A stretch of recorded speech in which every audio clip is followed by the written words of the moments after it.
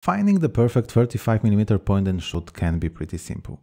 Just buy a Contax T2 and quoting Paris Hilton shirt, stop being poor. But if you are not comfortable with selling your kidney for a vacation camera and then crying why the film is so expensive, while it costs not much more than your venti pistachio latte from Starbucks, well, this video is just for you.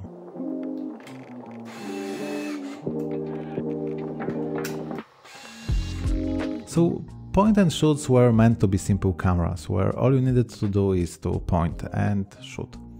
Like smartphones today or compact digicams a few years ago. For those who regarded themselves as smarter than cameras, who like to turn some dials, set aperture or shutter speed manually, were SLRs and rangefinders. But the market doesn't like emptiness, so some manufacturers came up with the idea of creating a small camera but with some, let's say, professional features, mainly aperture priority mode and exposure compensation. Unfortunately, those were not very common, so today the prices are crazy. I'm talking about Contax T2, Minolta TC1, Nikon 35 Ti or Fujifilm Classe. Each of this is great, but for a fraction of their price you can get a 90s SLR with autofocus, full auto mode and probably a better lens. The only thing you won't get is a compact size. The second group of point and shoots are those which became iconic for some reasons. Mainly because of the lenses and some celebrities who make them popular, so Yashica T4 and Olympus MJU II with Zeiss and Zuiko lenses respectively. Both are very good, with no doubt, but also both are very overpriced. Mostly Yashica, which is now over $500 and still it's just a piece of plastic with no manual control. As for me, the quality of the lens is better than in lower class gear, but not enough to justify the price in any way. So the third group, which is actually the group of our interest, contains all other point and shoots, and I'm not gonna tell you which one is worth or not buying. But we'll talk about some important features to consider when choosing a cheap compact camera. I'm gonna use my Canon Prima 5 as an example, but just for the record, I don't want to convince you that this one is the best choice. I mean, it was for me for the time. I was looking for something cheap, compact, with simple classic look, and also Canon have a special place in my heart, but I haven't done any research at all. So yeah, let's get it started. Well, autofocus is pretty important and kicks out all of the trash gear from our list, including all modern stuff like Kodak M35 and so on. Focus-free cameras were also quite common, so the market is filled with them. They are cheap, but work exactly like the disposable I reviewed in the previous episode. So the lens is slow to provide a large depth of field, there's probably a fixed shutter speed. The only ones worth buying are some promo products like those in the shape of a can of Coca-Cola or Pepsi or something like that. There was a lot of the stuff in the 80s and 90s with themes from movies, games, pop culture in general. They are not better, but at least look quite cool. AF point, of course, gonna be in the center, so a focus lock is a nice thing to have. So you can set the focus by half pressing the shutter and then recompose a frame. So the lenses in point and shoots are not their strong suit, like in my Prima 5. Sometimes there's vignetting, some flares while shooting against the sun.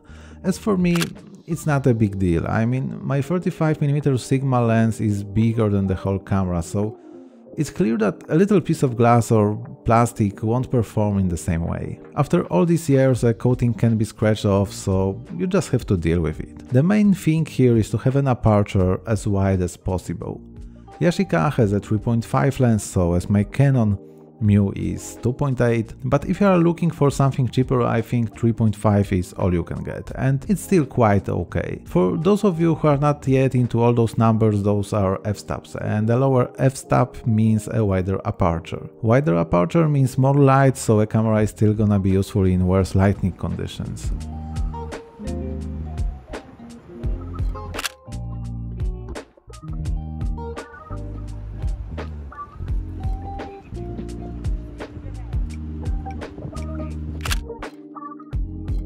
Also, it means a shallow depth of field, so everything in front and behind your focus point is gonna be more blurry. Anyway, in point and shoots we're talking about you can't force the camera to set a lower aperture, and the camera itself does it very reluctantly, only in a dim scenery, so there will be no difference in daylight, but it is still very useful, like on a winter afternoon in Poland when the camera has to reach its limits a few minutes after 3 p.m. Or when you don't want to turn on the flash while shooting indoors to not scare your chubby cat. The general rule with lenses is that if a manufacturer doesn't boast about a maximum aperture, it's probably because they have nothing to brag about. And as for me, I would not go into point and shoots with zoom lenses. They are more faulty, the aperture is often smaller, especially on the longer focal length, so yeah, it's only my mind on that. So, as I said, overall you have no control over the point and shoot. The camera is like overprotective parents who know better what's best for you. So, you have to learn to live with it or change. The camera, not your parents. I mean, you can if you want, but that's not the case. Anyway, when it comes to compact cameras, we are talking about control space is mostly limited to turning the flash on or off. And surprisingly, it's quite a helpful feature. While turning it off, you can make the camera open its aperture and extend the exposure time. Then again, turning it on allows you to use it as a fill flash, very useful in portraits, even on a sunny day to brighten the shadows on a face. In my Prima 5 it's designed quite nicely, because you use a slider to control the flash or set the auto mode. It means that even after restarting the camera it remains in the same position, unlike cameras with those little LCD screens where everything resets after turning it off and returns to default settings, which is generally a full auto mode, so you have to go through the whole process again. Some cheaper point and shoots, like I believe several Contax Big Mini models, are fitted with exposure compensation.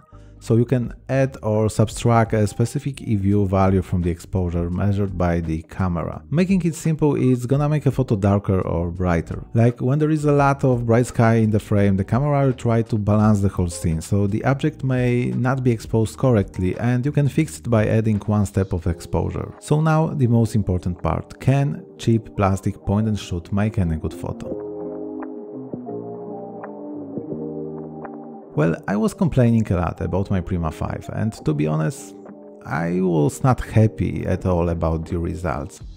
I mean, it was okay in a bright sceneries with even light, but when it comes to more complex conditions, like I said before, bright sky, building in a shade, everything turned out much worse. But I realized one thing: inside every plastic camera there is one thing which is the game changer: negative film. And before recording this video I went through some shots made with my Canon to check if there's something that could be done better during the scanning process. And well, I haven't had any problems with my lab with the rolls from the other cameras where everything was exposed correctly, but there's one thing you need to know.